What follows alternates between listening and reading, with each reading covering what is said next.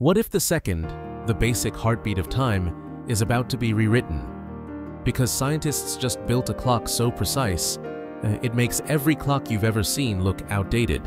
It's called an optical clock, and instead of counting slow microwave ticks like our old atomic clocks, this thing counts the vibration of light itself.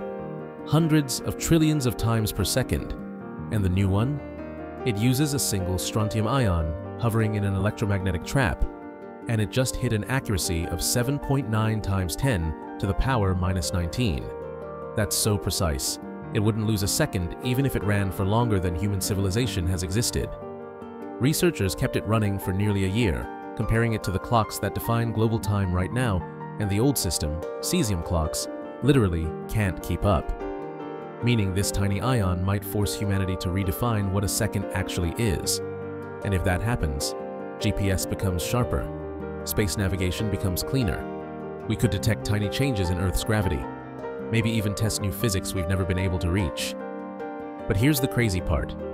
If time itself can be measured this precisely, do we even understand what now really means?